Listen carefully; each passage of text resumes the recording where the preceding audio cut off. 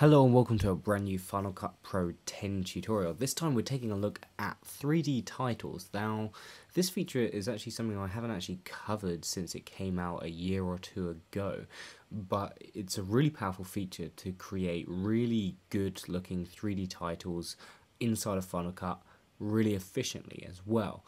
And I think what I can do is I can give you guys an overview of some of the cool ways you can manipulate the titles and create a look that you may want to go for. But really the most useful thing you can do with this feature is just have a go and explore the different features, because there's so many settings and options, but I'll be able to take you through a few of those today. So what I've created here is a nice little title with a bit of background and also some foreground as well. That's just simulating a film title from, say, a trailer.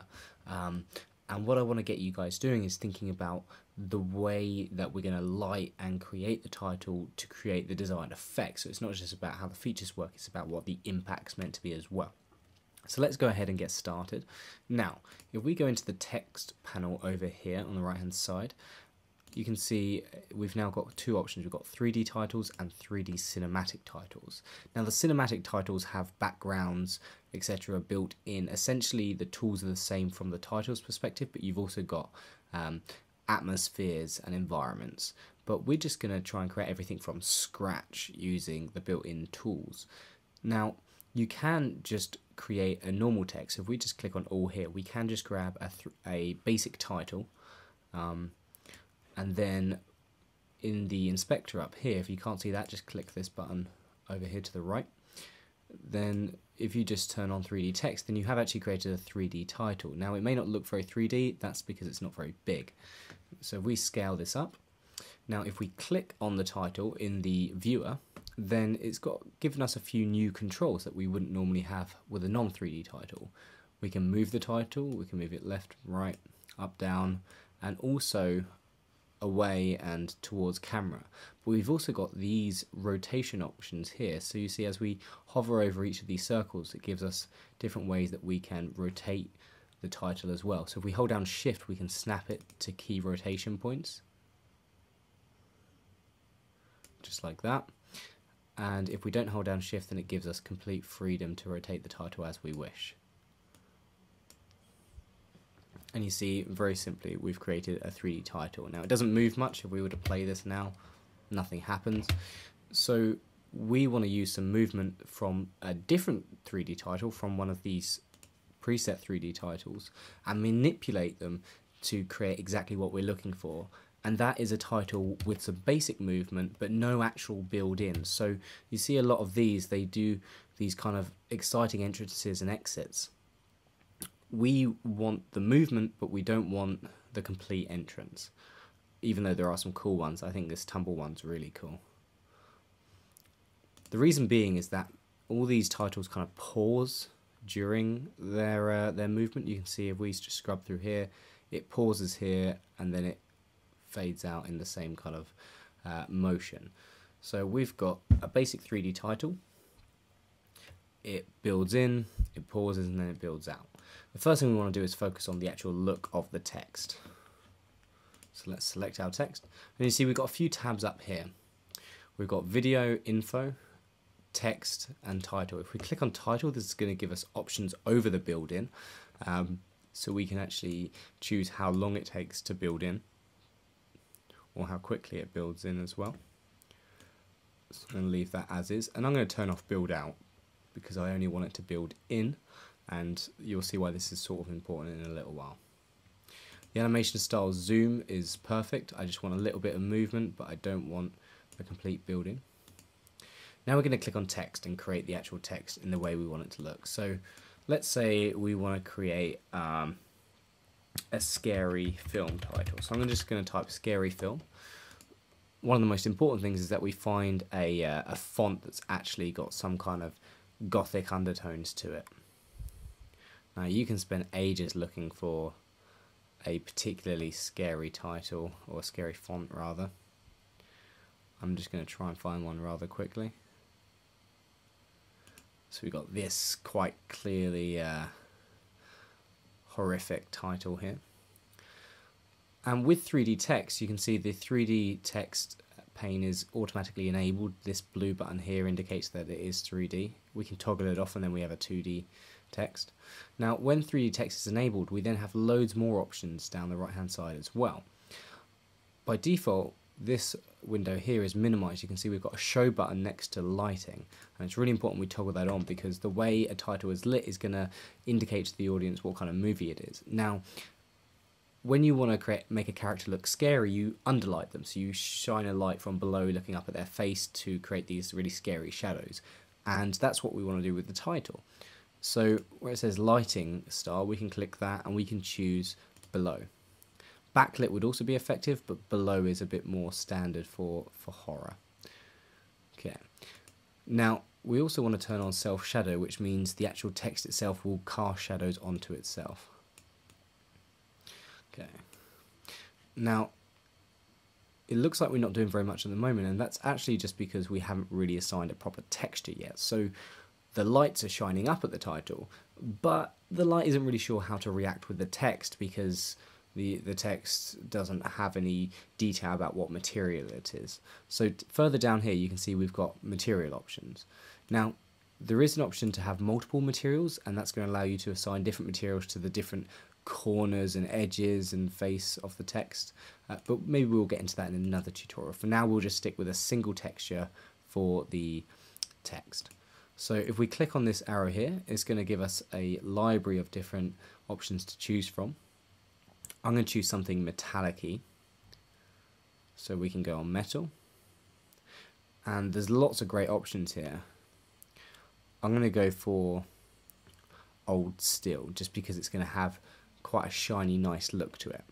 Now when we add this texture, you can see it's given us a few options. We've got a finish, distress, and substance. Now the substance I wouldn't worry about too much, but we want to focus on the finish of it. So we want it to have quite a polished finish, so we get some nice shiny edges. And then on the distress we can add some scratches to really make it slightly horrific.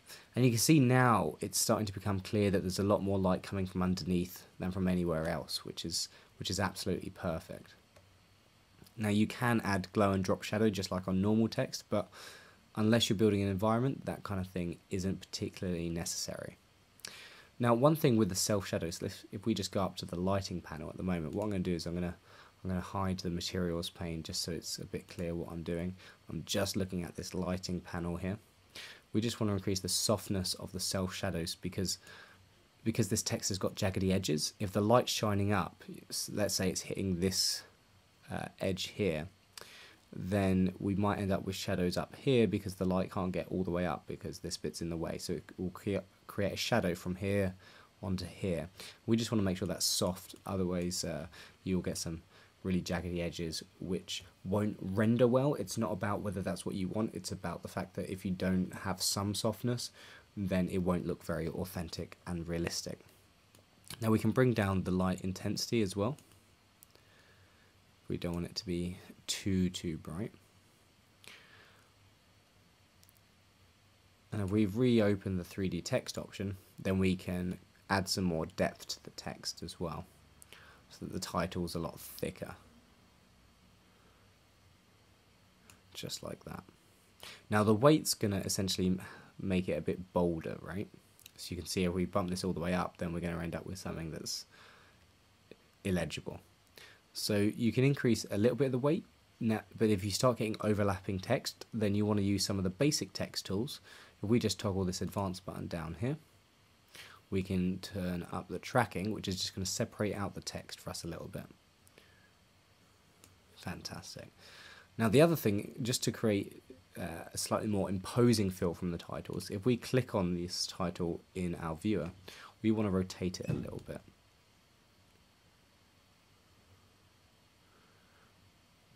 I'm going to rotate it up on the x-axis and then also on the y-axis as well. And you can see now that we're looking up at it, the title is above us. So the title's got this menacing and empowered look to it. So now that we've got a title with a kind of texture and look that we want to go for, we now want to try and get that movement that we're after. Now, how do we get or extract a little bit of the movement without having this complete build-up that I don't think is going to be very effective? Well, we can use another feature from Final Cut called compound clips. So if we right-click and press New Compound Clip, this is going to essentially bake this title into its own timeline. So I can now call this Scary Film Title. And now this will be a piece of media that we can grab from our event. And now it's just going to be its own piece of footage. So now we can find the in and out points of the movement we want. Let's say from here. So I'm going to hold down the Option key and press the square close bracket just to trim to the playhead.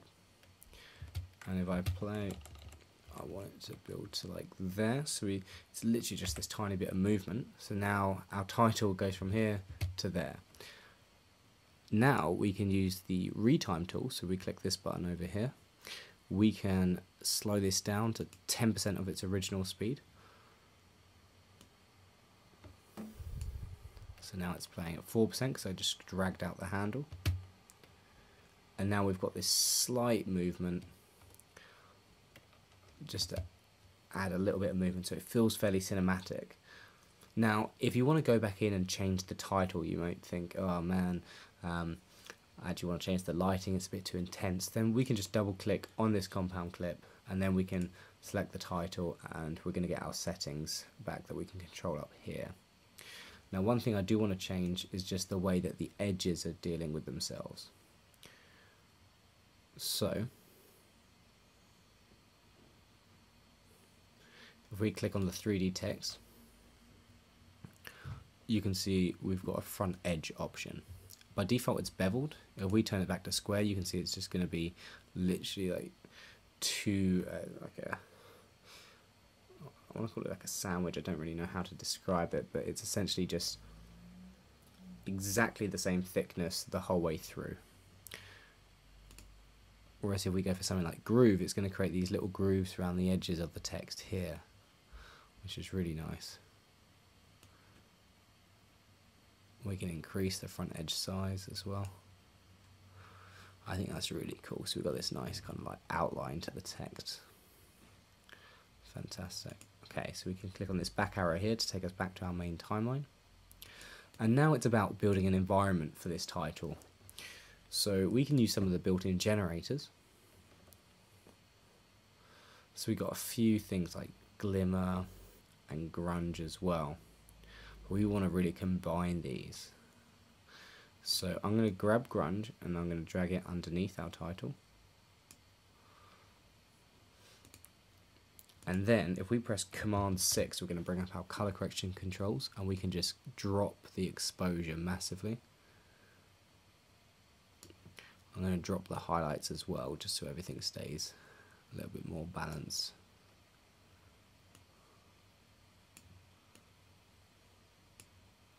I'm going to drop the masters a bit. There we go. So we've got a little bit of texture in the background. And then we can use the glimmer to generate some particles which can go over our footage. So if we drag this on top,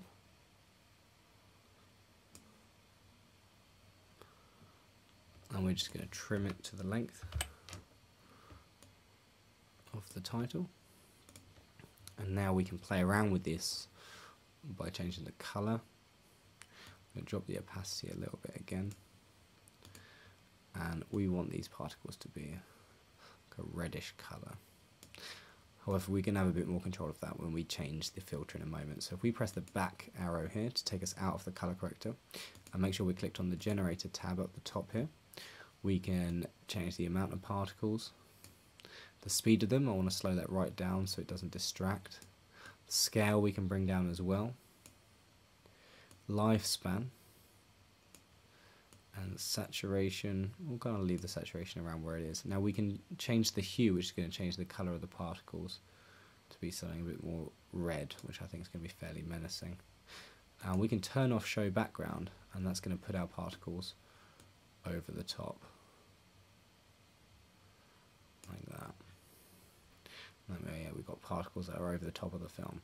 Now I know what you're thinking. You're thinking, I've been watching this for however many minutes and this looks absolutely terrible. And that's where it's important that we now look at the shot as a whole. So I'm going to use a plugin called Total Adjustment. Now this, I believe, is available in the Mac App Store. It essentially works as an adjustment layer if any of you are used to Adobe After Effects. So it's going to allow us to control the whole colour and effects and apply effects to the whole shot.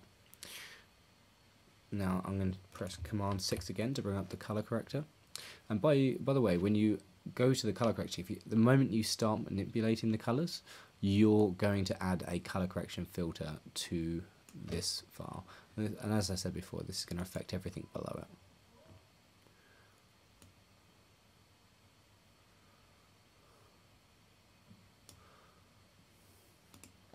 Just really bring down the saturation.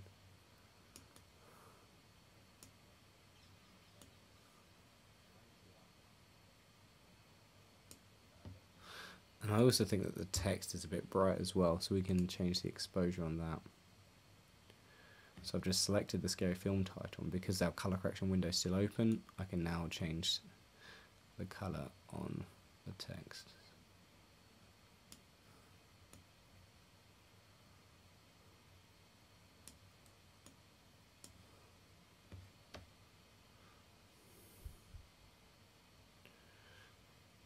Excellent. Okay, we're getting somewhere. We're getting somewhere. Now, last few things I want to do. I'm going to add a couple more adjustment layers, or just one more to be truth be told.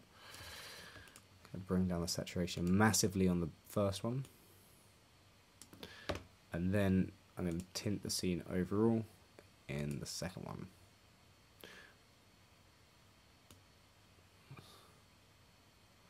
A bit more of a colder feel. We can bring back a little bit of the warmth, but mainly the coldness.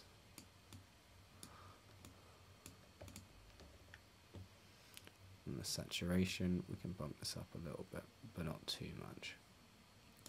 And the other thing is, I do think that the particles are now a little bit distracting just with the scale of them. So we can select the clip and we can actually just scale it up.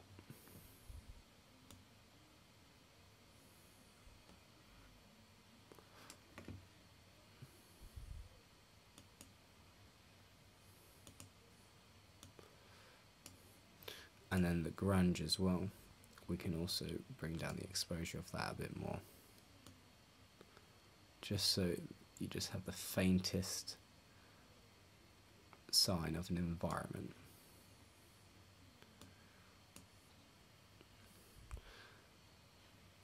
Now if we play this back, it will look a little bit fuzzy, and that's just because you can see we've got a few jaggedy lines. That's just because Final Cut is rendering it in real time, so it's creating a preview render essentially. Now when you pause it, so I just press play to pause it, this is a far more accurate representation of what the final text is going to look like. But if you really want to know exactly what it's going to look like, render out your project, export it just as a movie file. It doesn't matter what resolution you go for, because it's going to be reflective of how the text is going to look. All your render settings are just going to control the output resolution and stuff like that, as opposed to how high quality the 3D text is. The 3D text has a pretty standard look to it. Now, there we go. That was our 3D text that we've created. We've bearing in mind the environment and the way that we want the text to look and feel to the audience, and we've combined quite a few effects and filters from Final Cut, including this total adjustment layer, to create an overall look. And we've done that to create something that feels a lot more cinematic and like a film title, and just the basic movement to it as well is just going to really sell the effect a bit more as well. So hopefully this was useful. I think I'm going to do a few more tutorials on 3D text in the near future, just because there's so much to it. If there's any particular aspect of 3D text you guys want to know about, then just drop a comment down below and I shall look into that and try and give you a bit more information about it. But happy to be back, and I'll see you guys soon in a brand new tutorial.